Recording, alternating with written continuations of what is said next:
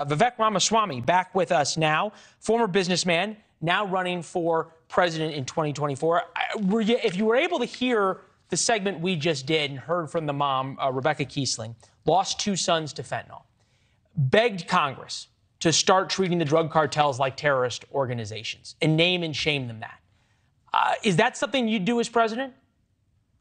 In fact, I've committed to. In fact, I think I'm the only candidate in this field that's been expressly explicit about this. If the U.S. military has one job, it is to protect U.S. soil here in the United States, including the southern border.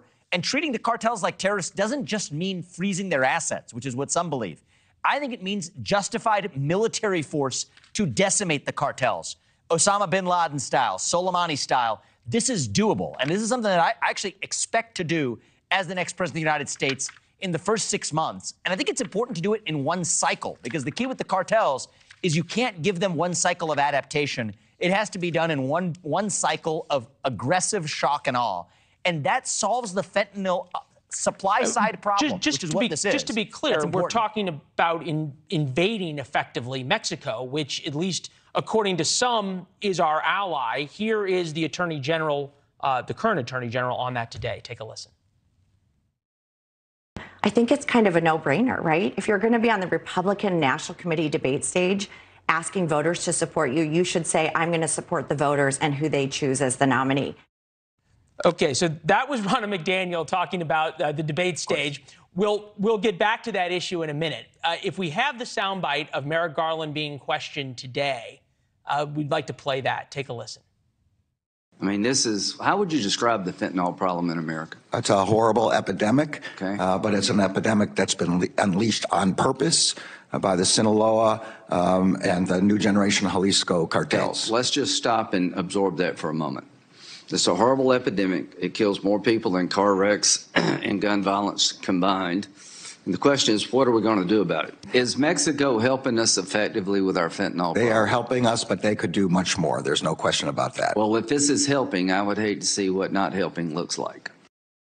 Fair enough. But if we decide to effectively invade Mexico and start going drone style on the cartels in northern Mexico, we are invading a foreign country, are we not? So I think there's a lot of steps in between there. And look, I'm going to state this at a high level. Wait, hold on. You said we're just going to do it in one foul swoop. You're going to declare war That's right. on day one. Well, let me tell you exactly. Well, I didn't say declare war. So here's the way to do it. I'm going to pick up the phone, call President Obrador, and say, look, you're basically your sugar daddy is the drug cartels. There's a new daddy in town. We will help you.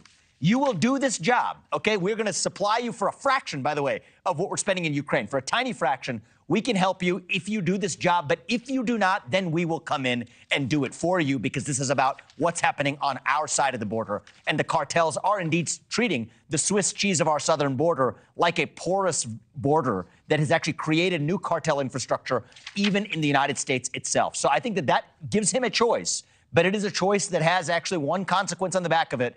Either way, we're going to get the job done. But again, the top job of the U.S. military is to protect our domestic interests here at home. And I pledge to do it without apology. And I think that's something that we need to see from both political parties in this country, willingness to use our military investments to actually, who would have ever thought, protect this country.